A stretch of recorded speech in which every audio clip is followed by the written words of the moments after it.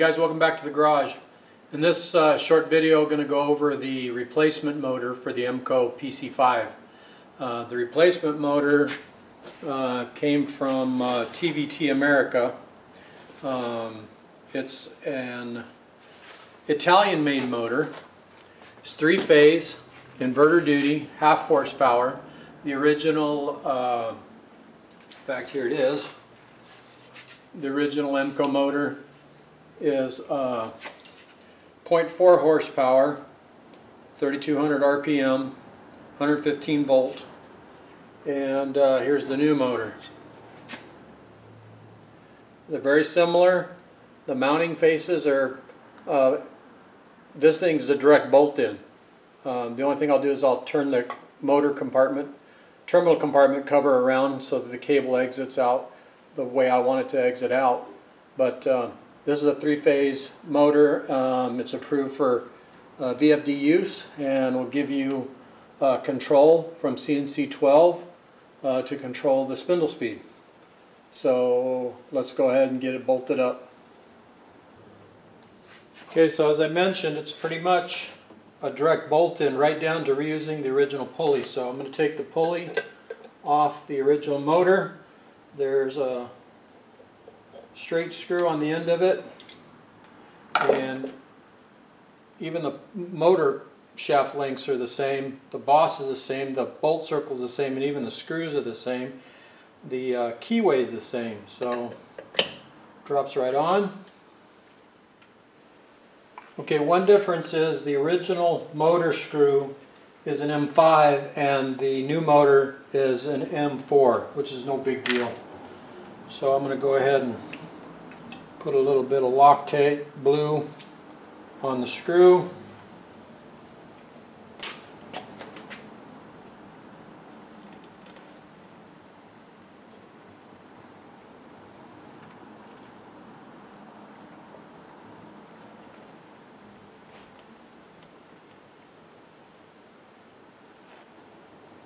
Okay, so that's that.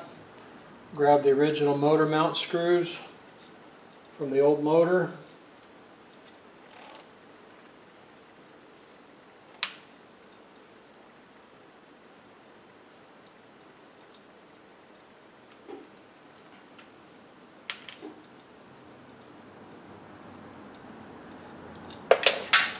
Oop.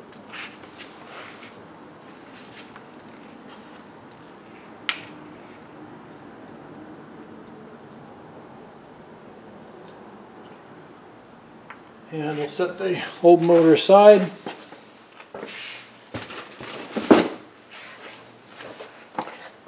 And let's go ahead and get the new motor installed. Oh, by the way, on this motor, it's TN63C/235. I've given the part number and the source for this motor from TVT America on the Centroid users forum.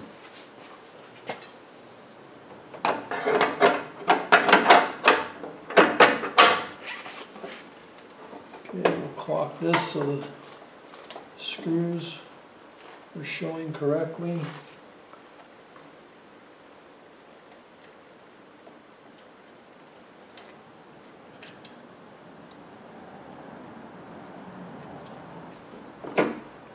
Okay, I've got everything started. I need to pull the encoder off, encoder belt off, so I can get the main belt on.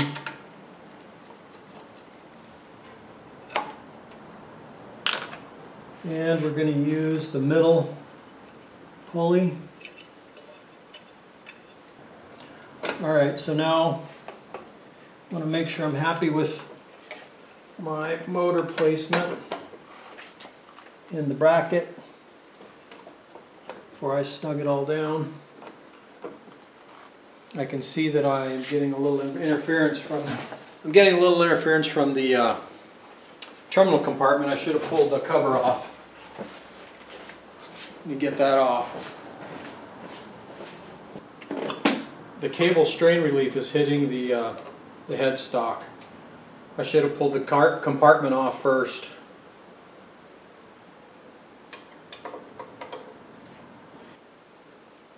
there is a bit of paperwork inside the terminal compartment. I want to keep that together. Now, we should be able to get things done right here. So I want to get the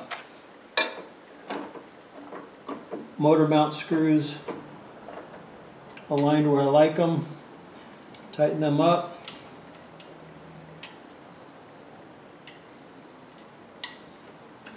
Those won't have to move anymore.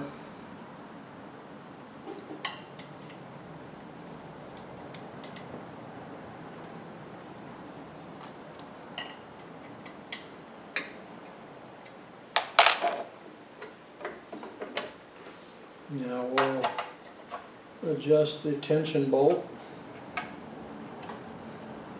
Too loose.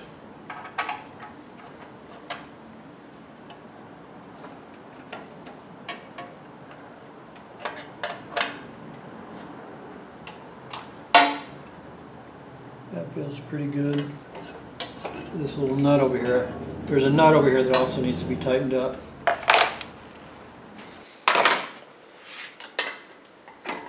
It's a 13mm wrench on this pivot nut.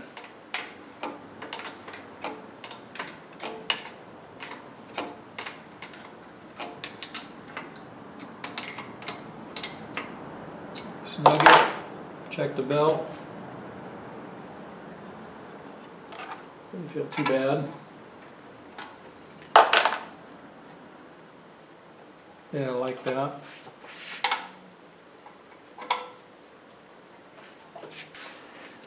This is the cable that I bought from automationdirect.com. It's called VFD cable. There's the part number. And let me show you why I use this cable.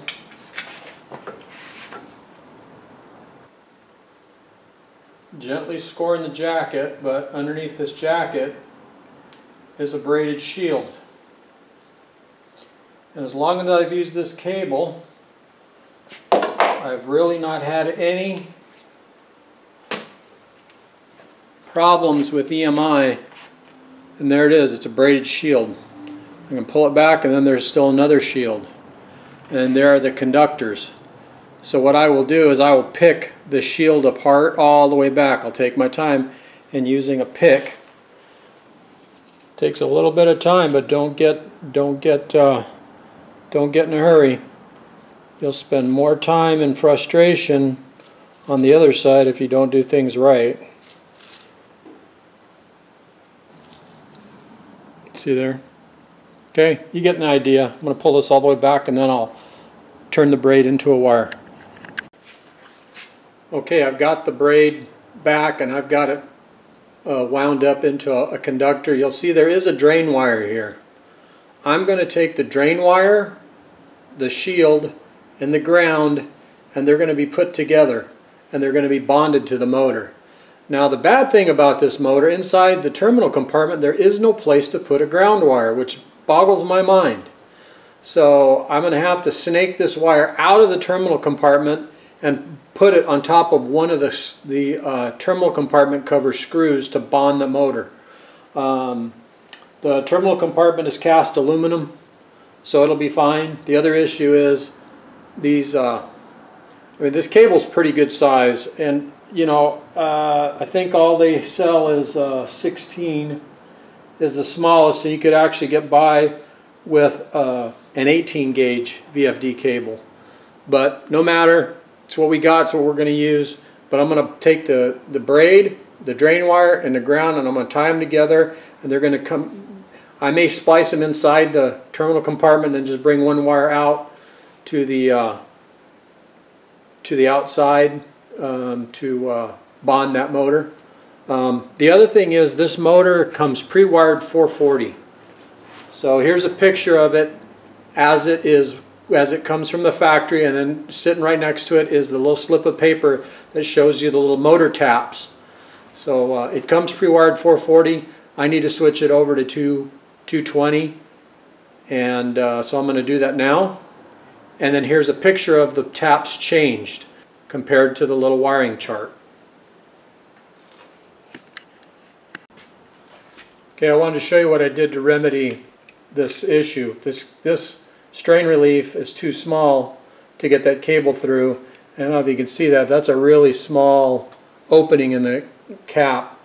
So what I did is I drilled using a unibit to 3/4 of an inch, and then I used a 1/2 inch pipe tap to thread it, and then I got a standard strain relief fitting, and I left the lock nut on it so that when I screwed it into the housing it just barely protrudes, and then I took the lock nut and locked it to lock the fitting in place.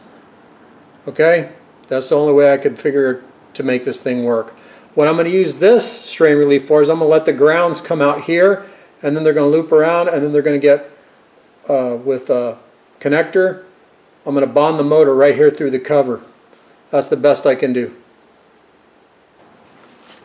Okay, I put heat shrink around that drain wire, the shield, and the ground wire because they're going to be going across the top of the terminals inside that motor compartment. I'd forgotten how much of a pain this was, but it's got to be done. So anyway, on to getting it motor wired up. Okay, I wanted to show you the terminal compartment cover before I put it together.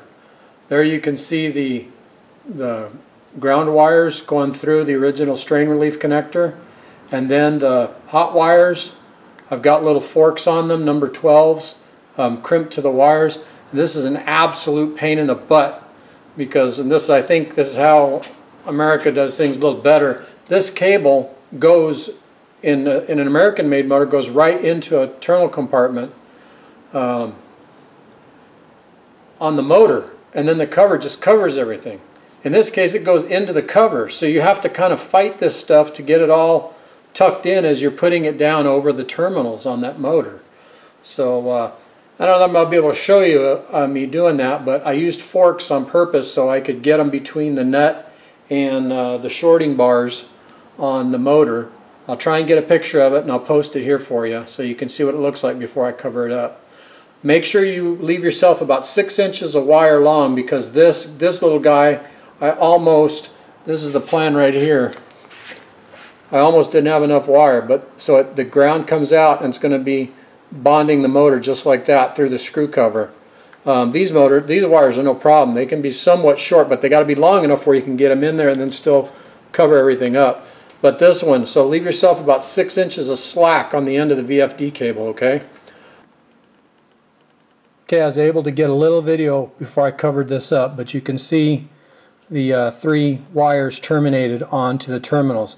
And here it makes no difference which one goes to where, because you can reverse the wiring if the spindle is turning the wrong way. You can just flip any 2 wires in the VFD, so we're not going to concern ourselves as to which goes to which. Okay, so I'm about ready to cover this up, and like I said, it's really tight in there, and you got to make sure everything's nice and neat as possible. Okay, so the motor cover went on very easily. I didn't have to fight anything. Turns out there's plenty of depth in the motor cover. So here's the original strain relief that came with the motor, and it's tightened down on the ground wire, the shield, and the braid. And then they're all 3 of them are terminated underneath this yellow ring terminal, and then that terminal is tightened and bonded to the motor case. And then this is tightened up. Here's a shot of the motor and the encoder all wired up and the motor mounted. Okay guys, well, that concludes this video. Again, this was just basically getting the motor mounted and the motor wired up. Still have to wire the other end of the motor to the VFD, and that'll come a little bit later. But at least the motor's on. I just wanted to show you how to install the Italian-made motor onto the Emco PC5 and get the jumpers changed on the motor so it'll run on 220 volts. And here's the little tap chart again, so you have a good look at it. Again, we changed it from its 440, which is right here, over to the 220, and then the 3 phases got wired here. That's what these letters denote down here at the bottom. This is the power going into the motor, and they get terminated here. Alright, that's it guys. Until next time, I think the next video we'll be doing a bench test of Acorn. Talk to you soon.